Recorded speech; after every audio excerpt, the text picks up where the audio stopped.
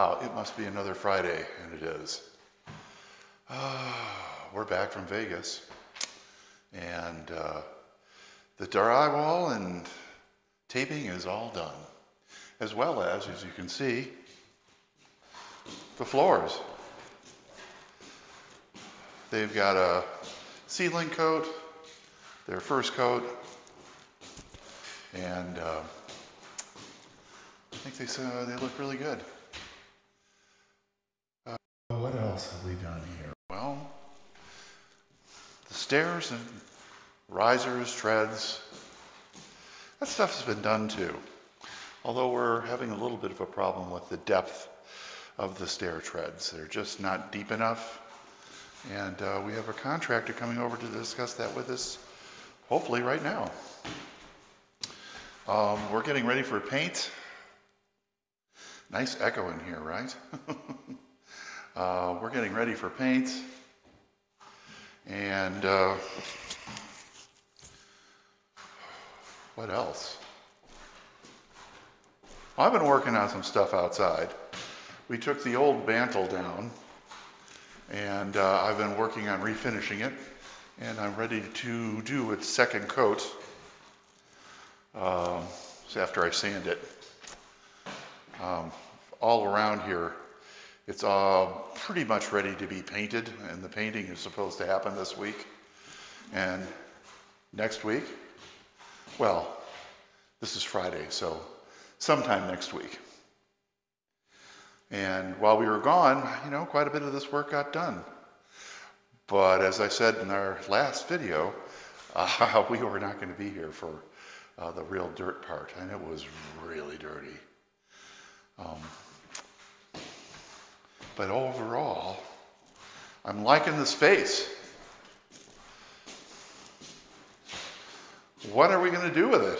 Well, we're going to put all kinds of cabinets in this place. Well, let's see. Why don't we take a look at that? So behind me, in this general area, is going to be the sink, cabinets.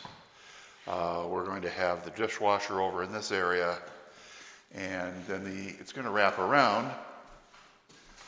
More cabinets, microwave. Refrigerator is going to move its life over in this general direction. So that's going to make it a lot more easy to get around. Extending down towards the far wall is going to be more cabinetry. So it should be very nice. And really do a good job for storage. We used to have a big pantry over here in this underneath this wall in this general area, and that really made everything very compact and not very pleasant. With the wall down, the refrigerator here, the cabinetry that extends down this way, we still have lots and lots of room for people to be able to move around and enjoy life. And there's going to be an island in this general area. And you know, once they're done with the painting, they'll bring in the cabinetry and we'll take a look at it there. Is it worth it? Yeah, it's worth it, I think. I mean, it really looks a lot better. It's been inconvenient as hell. You know, Janet's done her level best to try to keep track of and corral the amount of dust that's been generated, because frankly, it's lethal for me. But, you know, I spent a lot of time out in the RV. Let's take a look at the mantle.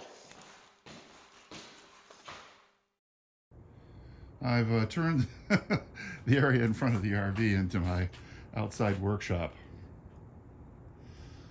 So this was originally stained kind of a whitewash. And so I basically took it down to the basics of wood and have it just look that way. Wood. The color of the stain actually is still apparent because I kept the front detail the original color. In some of these projects you can think about, oh, I'll just take it all down and start over, but when I'm refinishing furniture and or some things, I try to look at what is the character that was there to begin with, what can I keep, and then augment with what my new design idea is. And that's really what I did here. You're looking at a fair amount of sanding work. More than I like to admit. It's fairly, well, actually it's very smooth right now. This is after the first coat. I'm going to put another coat on. What am I using? I'm using a oil-based polyurethane. I've had really good luck with urethanes in the past, and in this particular case I really wanted it to be super durable, and the oil-based does it. It really does a great job. The kind of urethane I'm using is Minwax. I kind of like them. Well, I really like them actually. And see how you can get the end grain standing out. Very nice. The designation is warm satin. Janet hates high gloss finishes.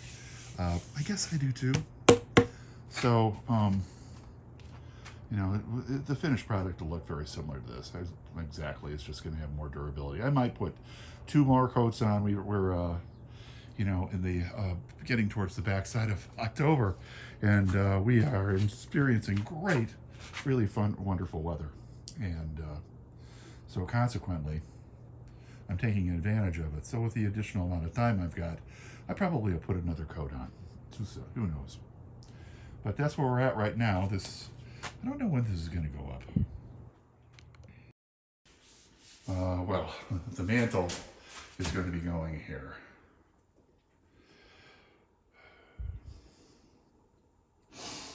We have really done a great job here, I think, of redefining what this wall is going to be. Yeah, it'll be about here. It'll be about 7 inches up. So we'll have plenty of room for the TV. Sure. Sounds good. The tile that's going around it, it now looks like it's a floating fireplace. And it gives us more floor room. It just looks like a much cleaner, basic idea of what a more modern fireplace would be, rather than a false alpine approach.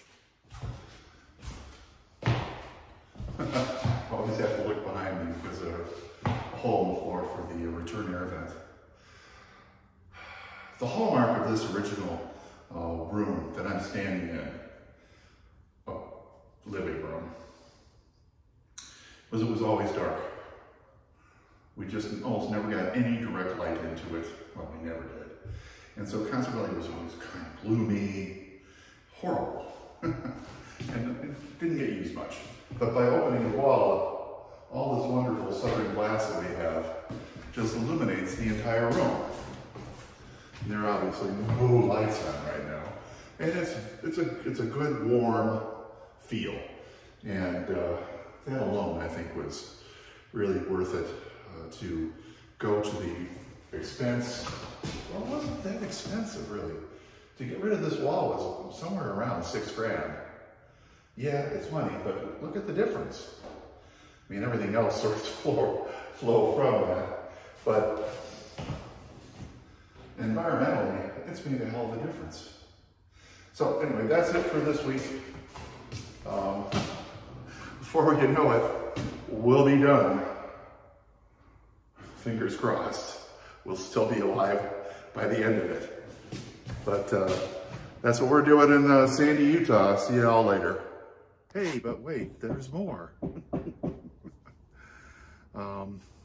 So we met with their contractor, and the mark of a good contractor is that if a mistake has been made, or a disagreement possibly, but maybe a mistake, they do something about it and correct it. And in fact, that's what they're doing on the stairs. They've taken all of the old stairs out, and treads, and the risers as well, and they went out and bought new treads. What part of the problem was is that the treads had been cut off. And they came to the job site as 11.5 inches for tread depth. And for whatever reason, the guy who installed them cut them down to 10. And then you put a face on the riser, and then the next thing you know, you've got something that's well under 10 inches for a tread depth, which is just not enough. So, you know, instead of trying to do a patch, we're redoing it. And so I've got 16 seconds of stuff that I'll stick in here as far as the fact of they ripped it all apart. And I just wanted to post this as an update because I think it's important to know that you know, good contractors do still exist in this world, and they really would rather do good work than bad. So anyway, that's it. We're redoing the treads again, and it's happening right now, Friday afternoon, late, because we have painters coming in next week. And so stay tuned. The new treads, the old treads, you can see that there's a substantial difference in the width of them.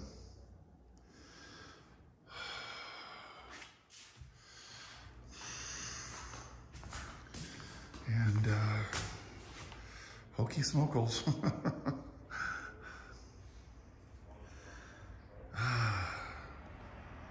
They're actually having to redo a substantial amount of the basic tread work, which should have been done to begin with, actually.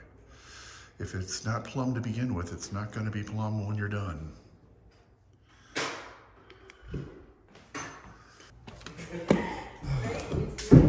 Pictures? Taking pictures? Yeah. We are. How are you? I'm just trying to avoid the pictures.